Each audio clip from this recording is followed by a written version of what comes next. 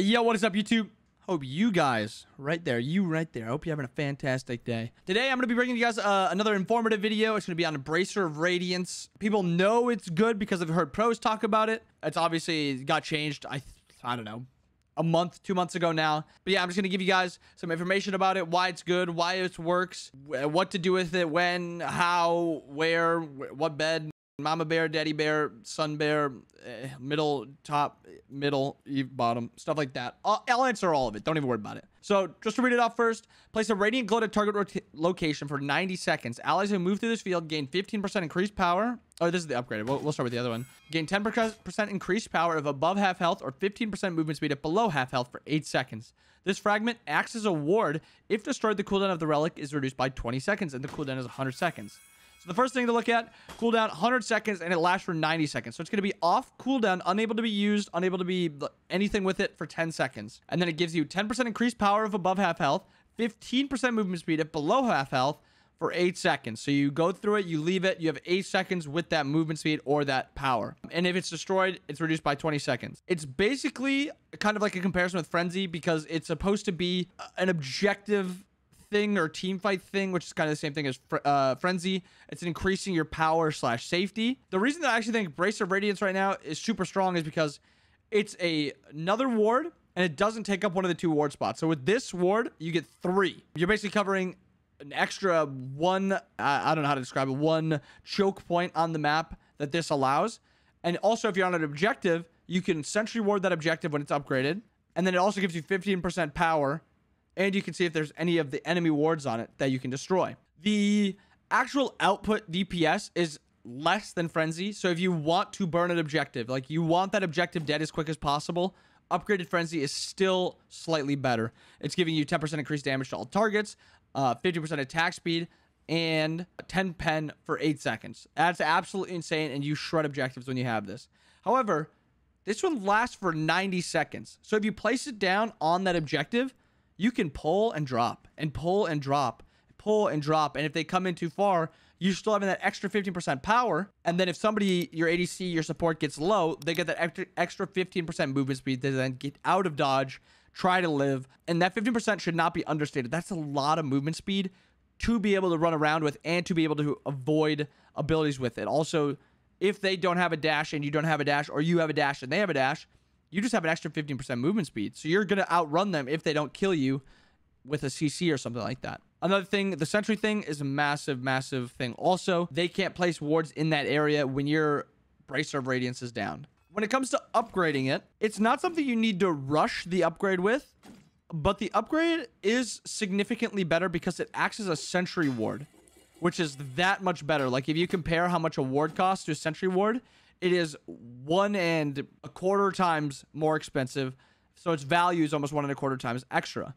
That means if you use this relic 4 times, you're getting a lot of value out of that. You're getting an extra sentry 4 times, and you're also getting this movement speed, this power. So it's insane in that spot also. I'm now comparing it first and second slot. Like I just said, it has good value even in the early game. 10% power, while not great, 15% movement speed in a 2v2 or while you're trying to run away, run a team fight on Run a Gold Fury, is going to be insane. It makes you harder to kill. It's basically a sprint that you can use that doesn't make them immune to slow, so it's not exactly the same thing. But you can kind of just place this down, and if your team's losing the fight, you just get that extra % movement speed, and you just run away. Especially in the early game, when there's not that much damage, that much CC, you die kind of slowly.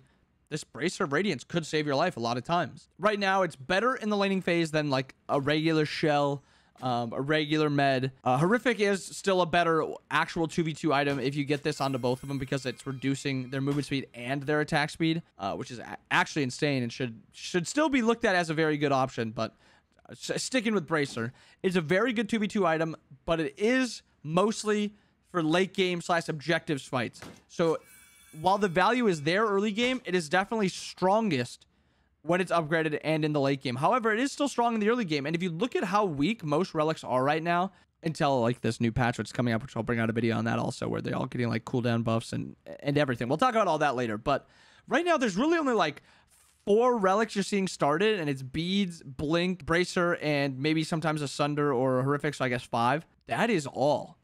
And if you look at how much value they have, Blink's got decent value, gives you some engage. Beats, good value, keeps you alive. Sunder's value isn't there much anymore. Horrific kind of falls off when you can't get a massive one in the late game. A massive Horrific off in the late game. But Bracer's always having value. So a lot of people you'll see, if they are not going beads, will try to start this Bracer of Radiance. However, sometimes you're going to need that beads, that blink, and then you can go the Bracer second. So basically, how do you use it? Place it on objectives in the late game. In the early game, the laning phase, just place it in your lane. Give yourself that extra power, that extra movement speed to get away from these fights or to take these fights. But yeah, it's really not much harder than that. It's not really a ward that you're going to use deep in their jungle because it's value that you want beyond just the vision. It's that movement speed, that power. So place it kind of on your side of the map, maybe right on top of your mage and mid lane. In the laning phase, place it there. Bottom right, if you're pathing bottom right a lot. Stuff like that. You just kind of place it where you feel like your team is going to be a lot and where vision is necessary. The last thing I guess I'll touch on is Relic Dagger with it. This is a 100-second cooldown with Relic Dagger. Just to pull it up for you guys. 40-second cooldown reduction on relics. Putting this down to 60 seconds.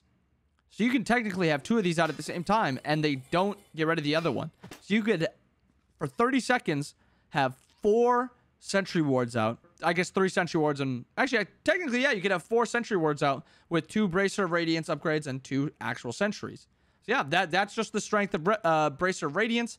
Hope you guys learned a little bit from this video. If you guys got any more questions about it, just ask away. I feel like I touched on a lot of stuff, but obviously, if there's questions you guys have, I'd love to answer them, give you guys more information on this relic. That video about all these other relics will be coming out when I do play a couple games with them because I don't want to just be like, oh, extra cooldown on med, that's going to be good, but not tell you guys how it actually feels. Because something can look good, but not be good / feel good, if you know what I mean. Hope you guys have a wonderful day. Hope you guys enjoyed the video. Maybe leave a comment, like, make sure you guys are subscribed, and we'll see you again next time.